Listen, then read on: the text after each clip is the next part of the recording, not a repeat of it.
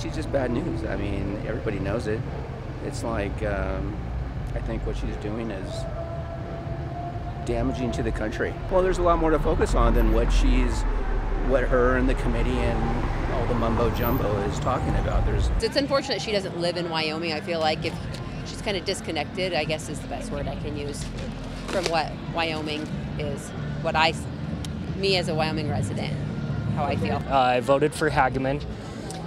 I think I stand with a lot of other people from Wyoming that Cheney's time is done.